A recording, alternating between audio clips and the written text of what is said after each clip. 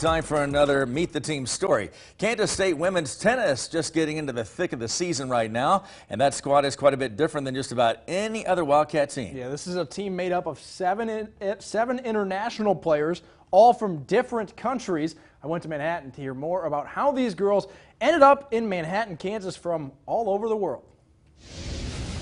KSNT, 1, 2, 3.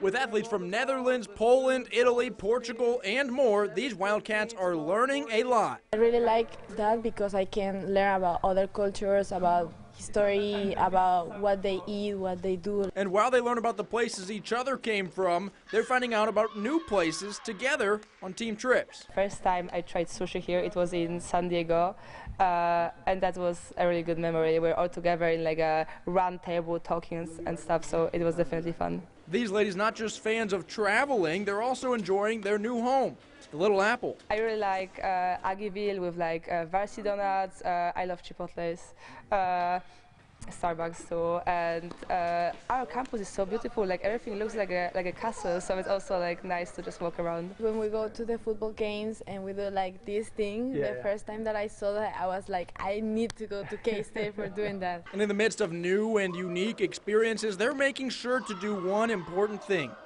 enjoy the ride. I'm very like open, trying to be optimistic and kind of loud, so I do for sure enjoy like us having fun. I'm trying to be kind of a provider of fun too by myself. When it comes to those wins and losses and everything else that these student athletes have to do, there's a lot of stress, you know, there's a lot of sacrifice and a lot of big commitment. So a lot of times you need a reminder like, hey, what made us get into sports? Because we loved it and we had fun doing it. You know, the moment we start treating it like a job is, and that's when we're not able to get our best out of everything we're doing.